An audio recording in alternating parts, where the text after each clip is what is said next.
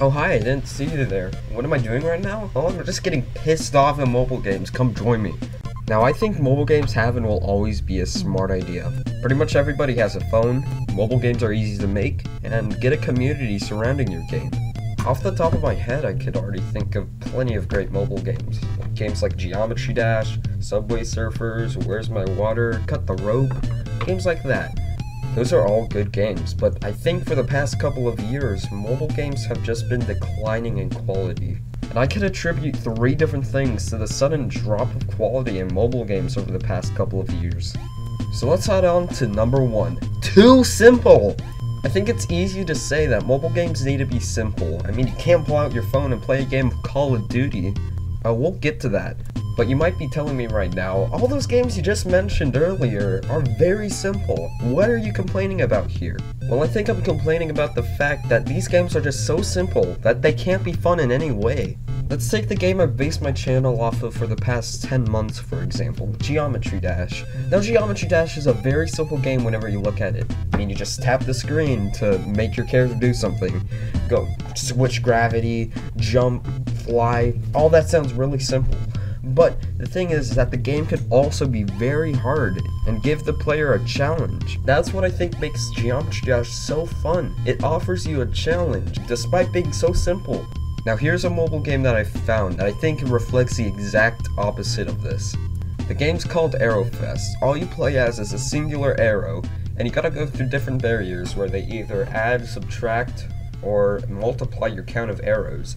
Then you have to shoot as many people at the end in order to get a high score.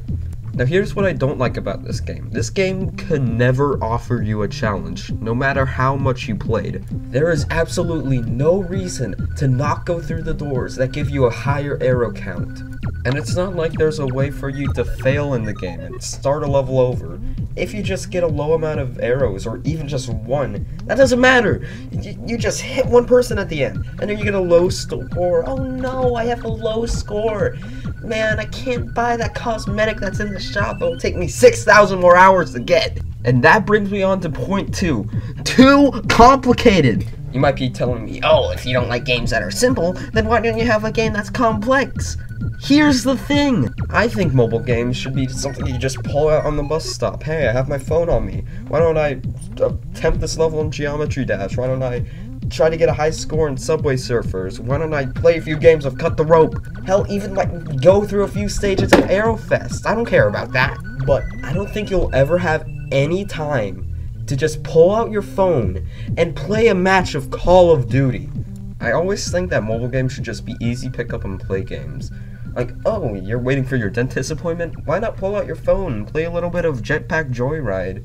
The only time I think I would ever pull out my phone to play Call of Duty Mobile or Mario Kart Mobile was if I knew I had free time on my hands. And the only time I know that I have any free time is whenever I'm at home. Whenever I already have things that will provide me with all the Call of Duty, all the Mario Kart I would ever want on a console. Now, of course, I get it. If you do not have immediate access to an Xbox, a PlayStation, or a Switch, then that's completely understandable and why you would rather play Call of Duty Mobile or Mario Kart Mobile. But if you do, what are you doing? You have a much more superior way to play these games, but you would rather play it on your fucking phone for some reason. Now that I'm already pissed off, let's go on to the final reason of why I think mobile games have been sucking recently. Reason number 3, no character at all. Games like Subway Surfers, Geometry Dash, Jetpack Joyride. You could instantly recognize any of these games because they have so much character, they have so much design. You could instantly recognize them. I'm gonna flash different characters from these games, and you gotta tell me who they are and where they're from. Do you recognize this guy? That's Jake from Subway Surfers. He's pretty much the default character. You all know him. How about this guy? That's Barry Steak Fries from Jetpack Joyride. How about this one? That's Default Cube 2. Everybody knows him. Now, I have to ask you, who's this? Come on, I'm waiting for an answer. Any game. Well, that's one of the dummies from ArrowFest. I'm sure half of you said something that wasn't even ArrowFest, and then the other half said nothing at all. And that's the thing. These games have no memorable characters. You can't look at something and recognize, oh yeah, that's from Aerofest, that's from 3D Castle Fighters. No!